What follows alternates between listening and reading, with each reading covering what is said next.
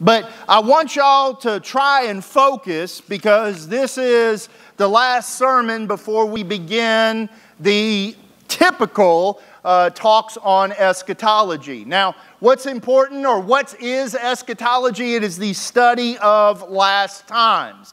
And here in Revelation chapter 5, it is a transition from chapter 4, where we see the throne room of God, to chapter 5, seeing the Lamb of God. And then, of course, beginning in chapter 6, which will be next week, we're going to see the futuristic, apocalyptic events that are going to lead up to the judgments of God, or are the judgments of God that lead up to the second coming of Christ. Now, I did your notes a little bit differently today. I wrote them in an expositional manner, which means we're going to go verse by verse, and I'm going to point out certain things from those verses, and I'm hoping that through this study of eschatology, this will make your comprehension and your retention much, much better.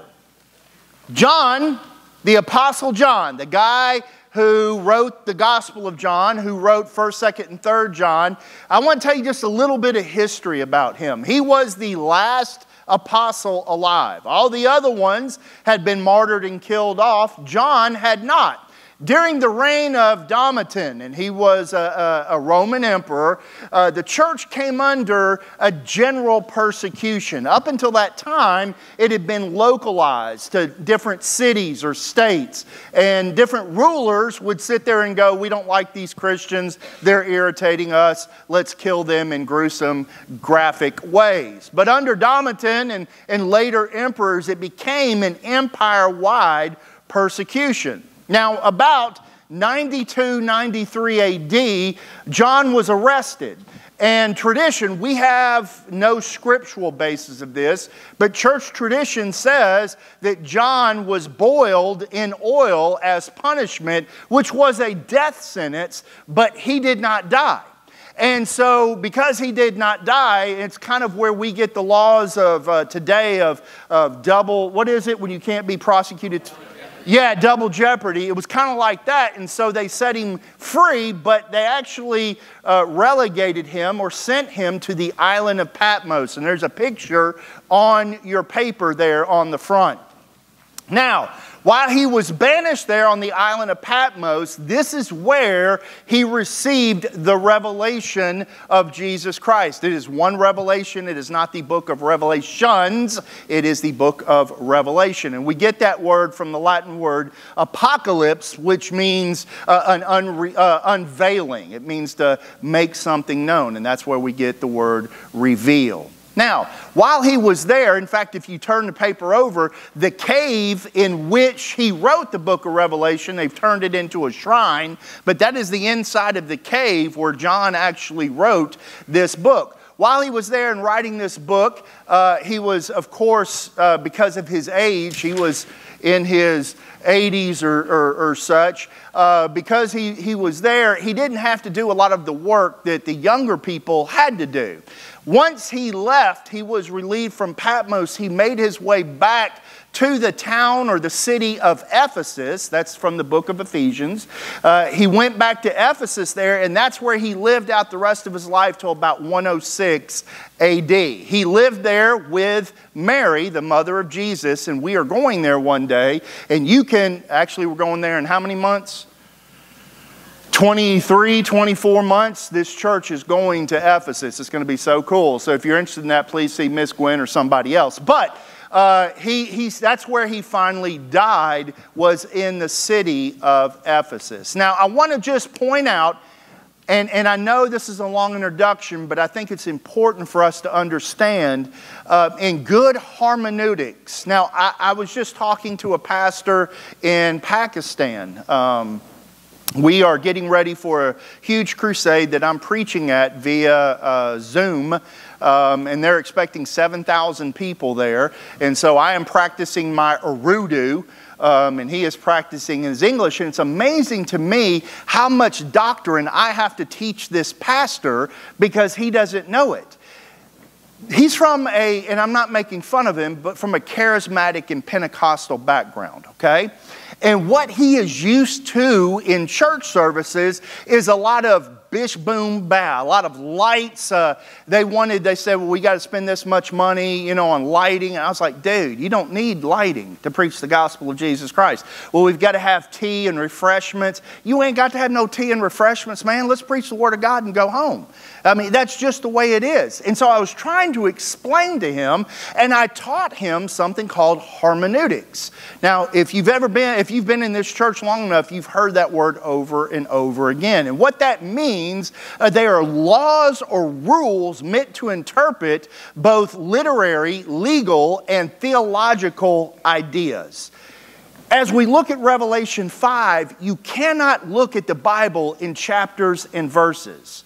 They were never written in chapters and verses. It wasn't for 1,500 years later that mankind put chapters and verses in Scripture. But we have trained our minds to look at it that way. You cannot do that. You see, it's written as one complete work. And it's written by a man from a sovereign God. And there is very specific things that you must do. One of those rules of hermeneutics is context. Now, if you go back to Revelation chapter 1, verse 19, Jesus appears to John in that little cave on that little island and says, hey, I want you to write these things down. And I wrote them down for you. He actually says this, I want you to write down the things that you have seen, the things that are now, and the things that will come.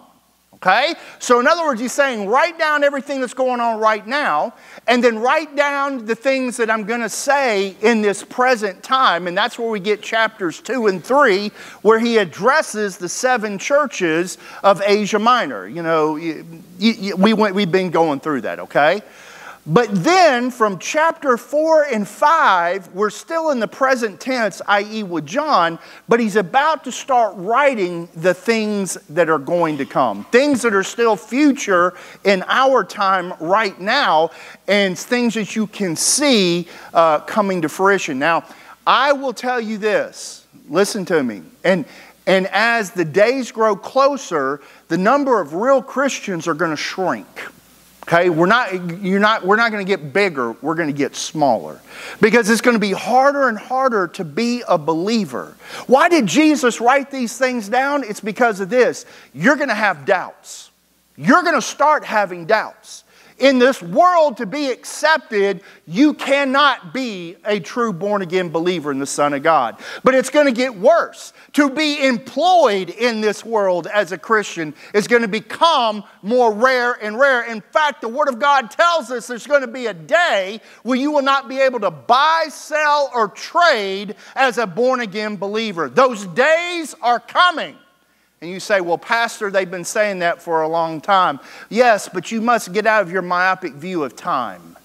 You really do. We're talking about the sovereign hand and the sovereign will of Almighty God. And never before in history, ever before in history, has so much of God's prophecy in His Word is being fulfilled right before our very eyes. And we're about to spend the next 6 weeks. We start next week, and we're going to be for 6 weeks, well, to the end of the year. Yeah. Talking about that biblical prophecy. Now, if you go to chapter 4, verse 1, it's the same thing again.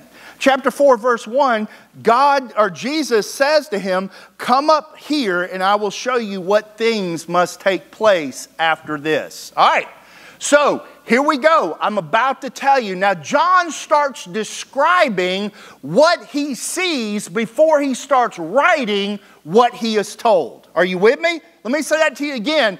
If you walked in this building right now and you said, hey, I saw these people, they were sitting in a circle, and there was this great-looking, perfected male specimen of a pastor preaching, you would write those things down. Why y'all smiling? Come on now. You would write those things down, and then you would say, this is what he was saying. That's exactly what we're about to read. Are you with me? So let's go, Revelation chapter 5, and let's go. We're just going to do 10 verses. It says this in verse 1. Then I saw in the right hand of him who was seated on the throne a scroll written within and on the back, sealed with 7 scrolls. Excuse me.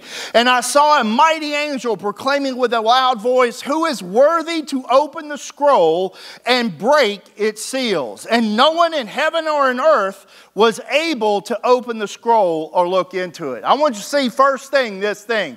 This scroll, which we're going to read a lot, you know, the 7 seals, that's what we're going to talk about next Sunday. But this scroll had 7 seals on it, but I want you to note its location. It was in the hand of Almighty God. It was in its sovereignty, that which was about to be delivered, that which was about to be opened, and its immutability, meaning that which was written therein was going to take place. There is no ifs, ands, or buts. There was a movie a long time ago, back in the 90s. God, did I just really say that? Back in the 90s, called The Seventh Seal, and I can't remember that chick's name. She was married to Demi Moore. Yeah, that chick. And basically it was this. It was very Mormon-esque in its theology. But basically the guff at the last soul, if the last soul was born into a baby, then the world we're in. And they were running around trying to do all this stuff to present that. Yeah, to prevent that. Let me tell you something. There is no preventing the will of God. You can fight all you want. It's like some of you in this room, you're fighting right now. There are things trying to distract your attention from what God is trying to tell you now. Not a fat old bald pastor. I don't mean nothing. Not some stupid Baptist religion, but the word of the living God is trying to speak to you now to thwart or stifle that which the Holy Spirit is trying to do. But what I'm telling you this is that the word of God and the will of God for your life shall be completed, and there is nothing that's going to stop it. Look at what it says right here. It says, and this is very unusual, this is an anomaly. It said it was written from within and without. In other words, this scroll had writing on both sides of it. You see, back then scrolls were vellum.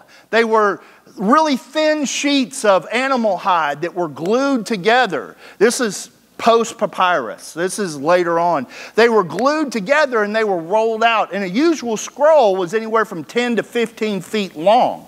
And it was rolled up and you read it from right to left. You didn't read it from left to right.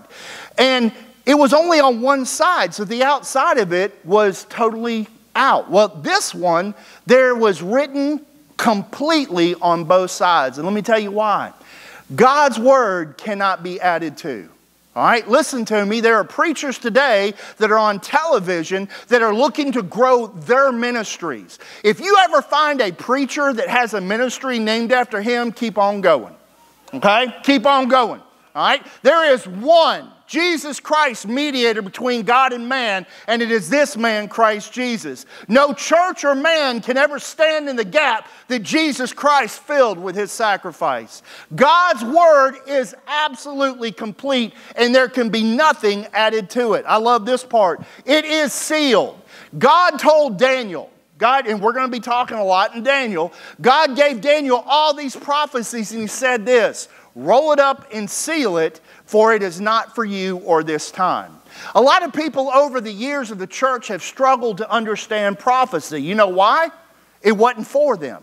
They didn't get it. You got to understand in 700 BC, the idea that the whole world could have knowledge of something immediately was totally unknown.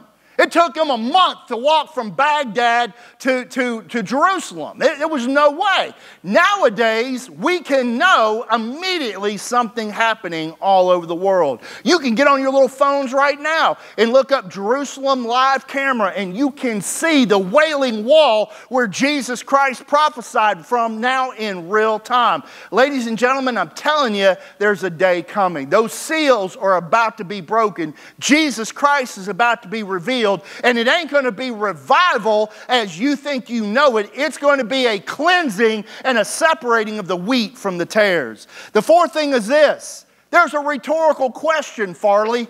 Okay? It's a rhetorical question. Who is worthy to open this scrolls? Where is Alexander the Great? He is buried in a tomb. Where are the great civilizations of man? Where are the ancient powers of Rome and Greece? They are monuments and tourist attractions. But what stands forever is the glory and power of Jesus Christ. He alone is worthy to open these seals. There is no great Nietzsche or Descartes or Kant. There is no philosopher in this world that can measure the power of Jesus Christ. There is no Einstein. There is no Musk. There is no Steve Jobs, for they will all falter and fall away and die. But the Word of God will stand forever. Now let's look at verse 4. John sits there, and when this angel asks who is worthy, nobody stepped up. Hey, nobody stepped up. John sat there and goes, man, I made this journey for nothing. I was supposed to get all this information. Now it's sealed up. John starts crying, and someone comes up to him and goes, hey, son, don't worry about it. Don't worry about it. Because right here, weep no more. Behold, the Lion, the tribe of Judah, the root of David, has conquered so that he can open the scrolls and the 7 seals. Listen to me for a second. For most people, they read that and they don't understand it. Witten, I do not want you to be that ignorant. There is a prophecies in prophecy right there. You see, when it says that he is the Lion of the tribe of Judah, remember, this is in about 95 AD, Jesus is writing. I'm sorry, I know this is going to be off for you that are behind me, but here he is right here, all right? 95 AD, you've got to go all the way back to about 2000 BC. In Genesis chapter 49, Jacob had 12 sons, right? 12 sons. One of them was a guy named Judah. He was not the firstborn. He was not the studly one. He was just a dude. And in Genesis chapter 49, I think I might have, did I write that out for you? Yeah, in Genesis 49, I wrote up the scripture. A prophecy to Judah was this: you may not be the oldest, you may not be the biggest, but you're going to last forever when everyone else is going to peter out. And out of you will be a scepter that rules. You don't get it, do you? In Israel right now, the little guys with the curly cues sitting with the little felt beaver hats, sitting there with stuff strapped to them going, honey, What are those? They're what? Hasidic, true, but what's that last word? Jew. Why do we call them Jews? Because they're from the tribe of, where's the tribe of Dan? Where's the tribe of Manasseh? So here's what you're saying. Now let me get this straight. All you little millennial mocha latte people. You're saying that 4,000 years ago, it was just a lucky stroke of the pen that the least out of the sons of Jacob would be the remaining tribe that still exists in the last days when those seals were opened. Oh, yes, it is. And by the way, it ain't no black hat, black helicopters conspiracy, because we have copies of the Dead Sea Scrolls and all these other things that are thousands of years old. If this was a conspiracy by man, that would have to include generation after generation up until 50 generations later that Judah is still here today. Are you with me?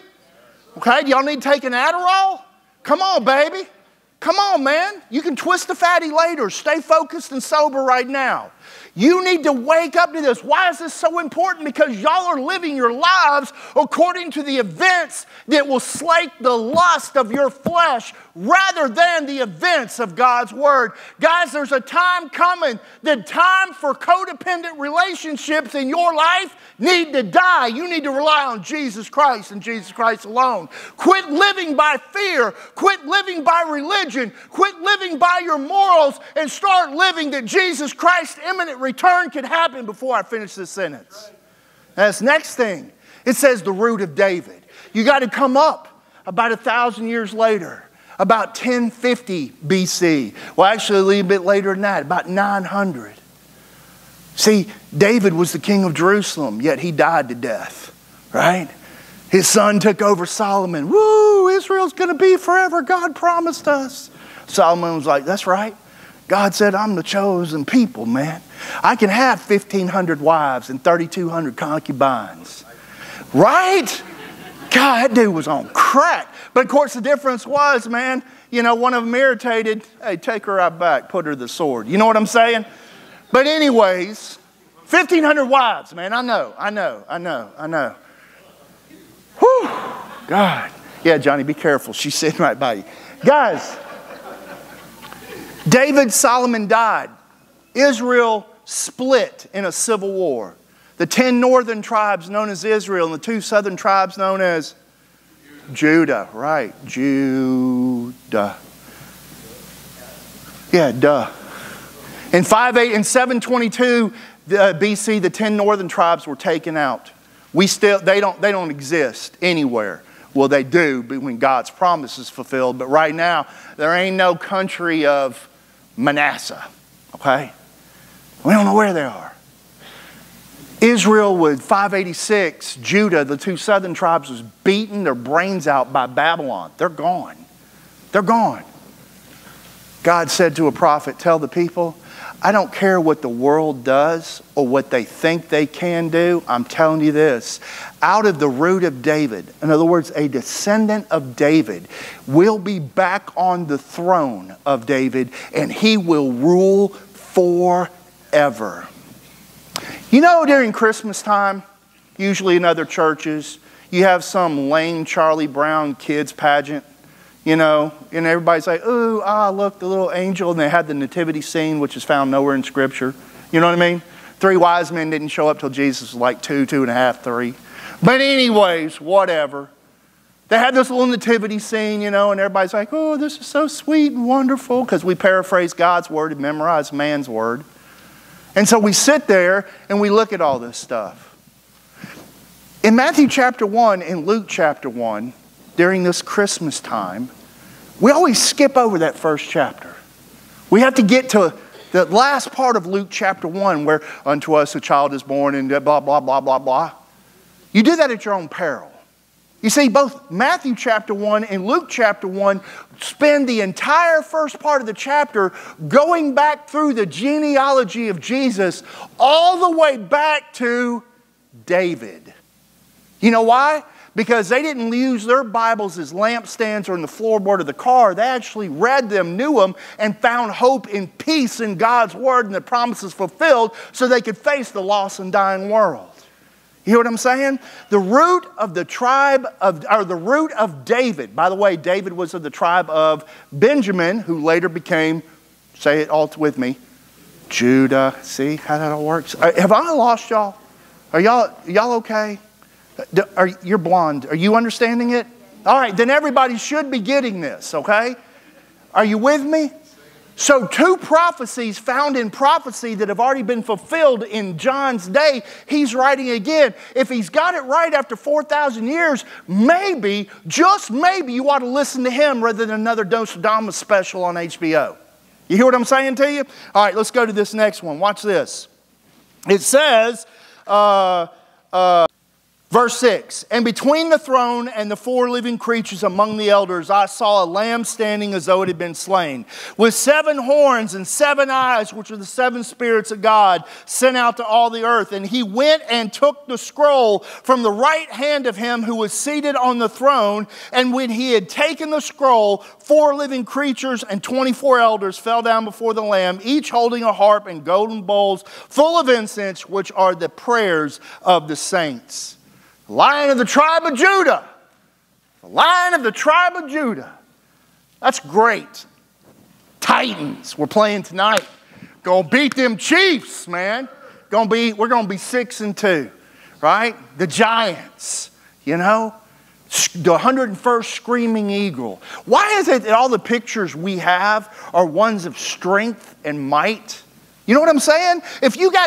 How many of y'all have ever played for a team called, a football team called, Buck Snort Butterflies? Right? Cowboys, and it's not cowgirls, right? The Pittsburgh Steelers, not the Pittsburgh Fairies or whatever. I don't know. You understand what I'm saying? Now, Jesus was said, he's the Lamb. He's the Lamb. He's the Lamb. And then finally, my male machismo is satisfied when he calls Jesus the Lion of the tribe of Judah. Now we got a lion. And that's the last time they call him lion. For 29 more times in the New Testament, they're referred back to him as a lamb. I'll be honest with you, man. I'm just saying, maybe my testosterone's low. I want to follow that lion, baby. I want to draw a sword. I want to charge down there. I want to, all that romantic male machismo. And we're back to a lamb? Really? Well, here's why. 29 times in the book of Revelation, 29 more times he's referred to as lamb. You know why? Who is the book of Revelation written to? Let me, for some of you that are stuttering right now, listen to me. The Word of God was never written to lost people.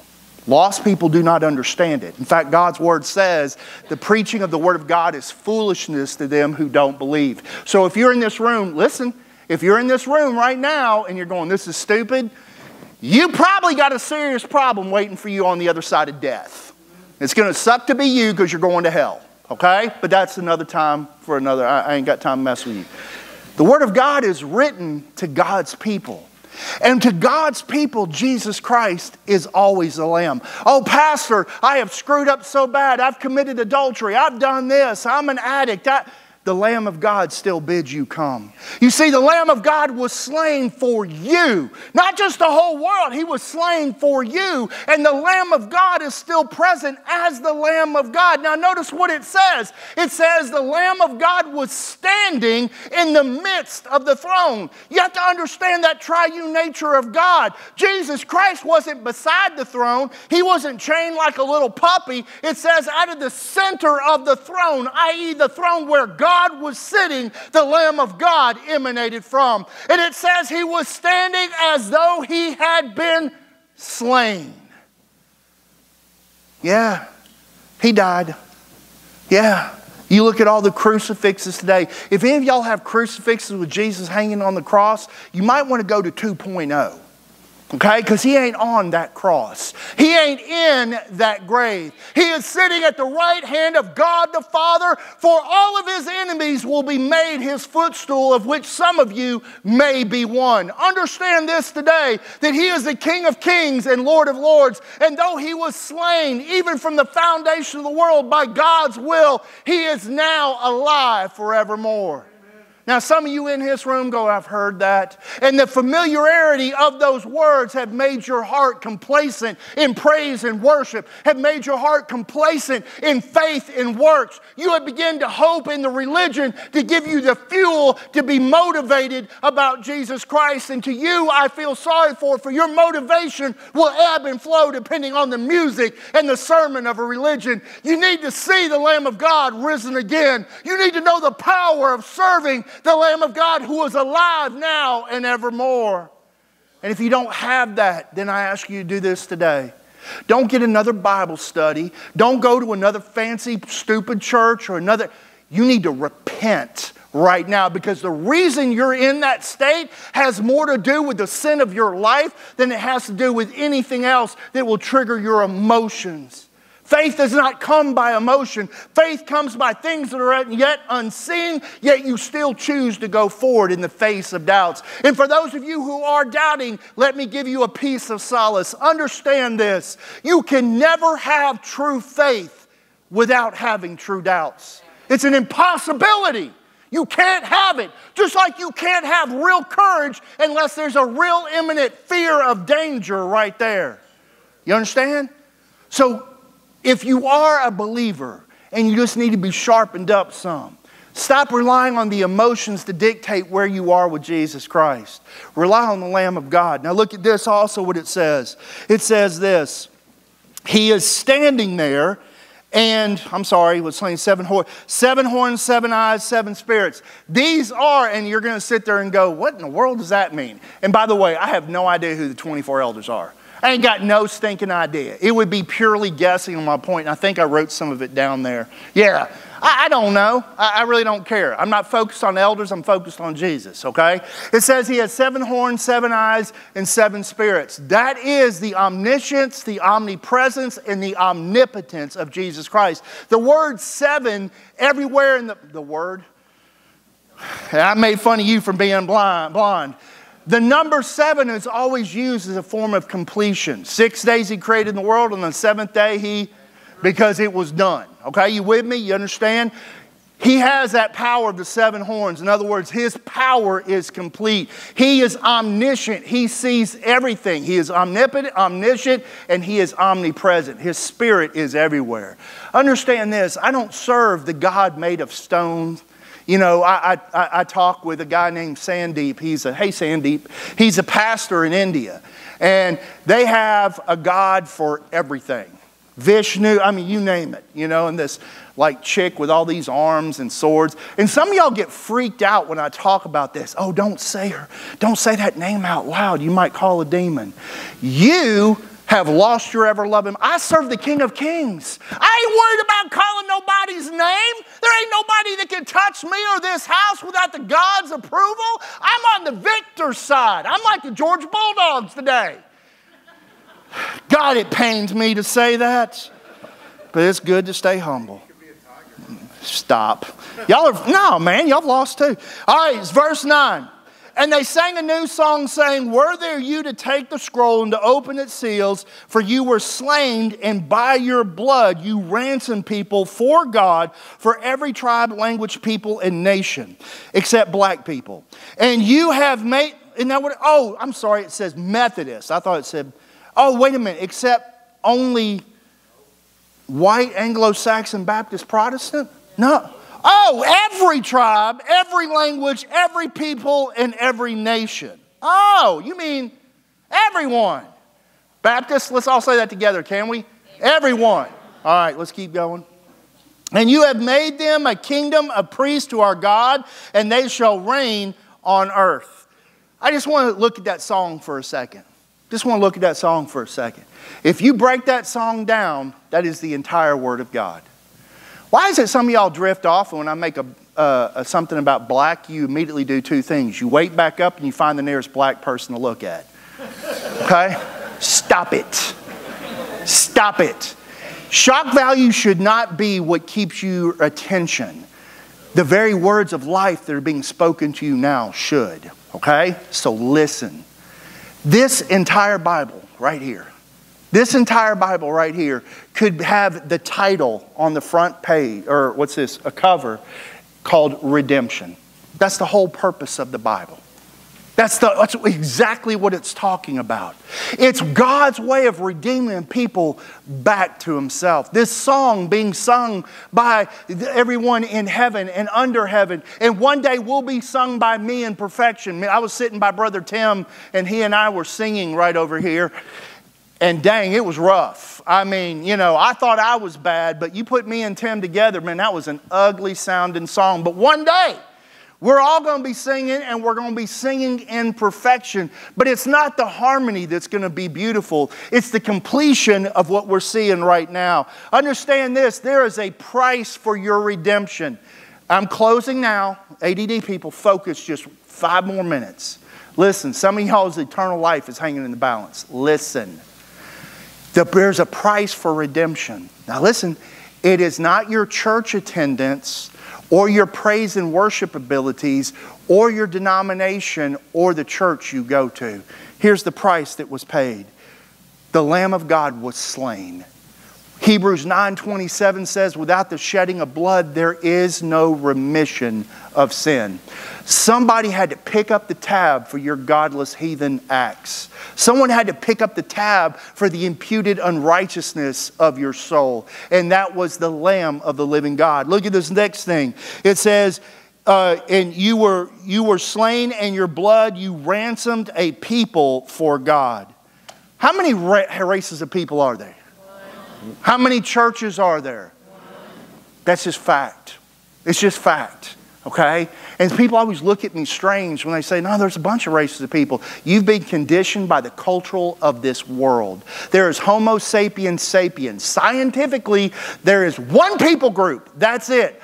Biblically, there is one church. There's only one. It doesn't matter what you make up or what your grandmammy did or what you believe in or your theology. There is God's people from the time of beginning till now that encompass and make up His church. Now, church people being church people, we got to be stupid and we got to try to separate ourselves from everybody else and say, oh, we do this better or we do that better or you're just stupid, just like the rest of us. Just get it, okay?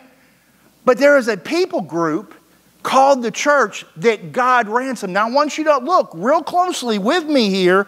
It says you are a ransomed people. Notice it did not say you are a ransomed humanity. It does not say all people are ransomed. Here's something, you young people, once again, that have been brainwashed by Disney. You need to focus on me for a second. We are not all God's children. We are not. We are all God's creation. You were created in the image of God. In other words, you have a mind, a body, and a soul. In Genesis 1, when it says, let us go down and make man in our own image, it doesn't mean the physical image of God. It means we are a mirror representation of the triune nature of God. We are a trichotomy. I have a mind, I have this lustrous body, and I have a soul. Now, here's why some of y'all are stressed today. Because your mind is awake, for the most part. Your body is working, but your soul is dead. It's dead. You're dead. That's why this is stressful to you. Or you're doing this, like I've seen some of you morons do. You're more worried about the time of the day than the time of eternity. Listen to me. There has been, and some of you in this room saying, well, you don't know what I've done. I can tell you this, the blood of the Lamb is enough to pay for whatever you've done. I don't care if you're a street walking hoe. I don't care whether you're a crackhead. I don't care if you've had 42 adulterous affairs. I don't care if you've murdered someone. The blood of Jesus Christ is able to cleanse you from all unrighteousness. Now look at this. What is the purpose of our redemption? Have you ever seen Bugs Bunny cartoons? You know, and one of the little cartoon characters died. The next thing you see is, you know, two little wings on his back and him playing a harp. You don't turn into angels when you die. That's found nowhere in Scripture. In fact, that misnomer actually comes from this passage. If you go back where it says, each holding a harp and blah, blah, blah, that's where that comes from. But we don't get harps. We don't turn into angels. We actually rule with Christ. We'll get to that in a second. But I want you to understand this. The purpose of your redemption is not to save your soul because you're so special. Okay? It has nothing to do with you. You are the object of what is special. God chose to save you because God is love. He doesn't just love you. He is the epitome or standard of love. All right? Everything that is love that we know now, the Greek word storge. Where's Alina? Oh, she's in the nursery. Dang it. Oh, there's a DJ. This will work. Look at that. Oh, there's Noah. Hey, DJ, get her number, baby. Yeah, she cute. Here are two little babies right now. Now, Donnie, how old is he? 4 weeks. 4 weeks old. Now, I will give you $100 to keep that baby and you can never see him again. $100. 5,000. $1 million. You've only known him 4 weeks. I'll give you $1 million for Josiah if you never see Josiah again. I feel the same way. There's a love that's innate. There's a love that's innate with your babies, yeah? I want you to understand that love that you feel is not from instinct. Or, by the way, and for some of you little college dudes in here, find me the genome of love. Go ahead, look it up on your little, same thing with the alcoholic gene. I've never actually seen that gene mapped anywhere. You know why you an alcoholic? Because you were drunk. Because you were a godless heathen sinner. okay? It wasn't a demon that did it to you. It was you. You were drunk. Get with it, okay? Same thing with love. It's amazing to me how nihilists in scientific communities say that we are nothing more than a collection of chemical responses. Okay, crackhead, tell me how I love my granddaughter, or how Donnie loves that child chemically when he is bonded with that child after 4 weeks, yet he's known other people for 20 years, but there's a difference in feeling. If the same chemical responses happen at that stimuli, then they should be that much longer after 20 years. Why isn't that? I'm going to tell you why. Because you're an idiot. Because you believe in something other than the Word of the living God. You have actually believed in the wisdom of man, and it has led you and your life into total disarray. You know why you were saved? It says right here, you are a people saved for God. You are saved for the King of Kings and Lord of Lords. You were saved by His blood, but it is God who has called you to life and God to call you as His possession. Let me keep going. And I've already talked about every tribe, language, people, and nation. Guys, that is the scope.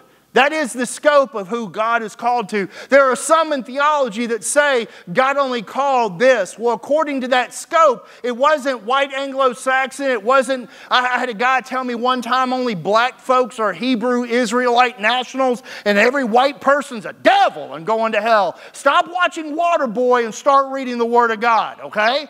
Because the Word of God says it will be representative out of every people. You are actually dumb enough to believe that the melon content in skin denotes a difference in value and worth at the King of Kings and Lord of Lords. You are that stupid. Look at this last thing and I'm done. Here's the result. I'm done at this. I'm done. So whatever you people, music people got to do, go do it. Listen, here's the last thing and I'm done. What is the end result? Now, some of you may be sitting in this room and you actually had a time where Jesus Christ was your Lord, but you have somehow slacked off and faded. And you think that now you are relegated to a point. I actually had a guy tell me this time, I hope that I've been good enough that I can actually get into heaven by the skin of my teeth. You're never going to go to heaven because you don't go by the skin of teeth, you go by the blood of Jesus Christ. You with me? Okay? But here's what some people, they've actually accepted that blood, but they've gotten off on that wrong track.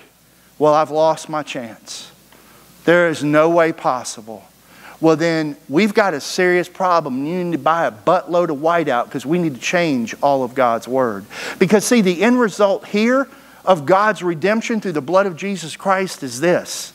I'm not going to be an angel singing in heaven for 10,000 years. Sorry, Amazing Grace people. I'm not going to be doing that. It says this. It says, I will be a priest in the kingdom of God. Now watch.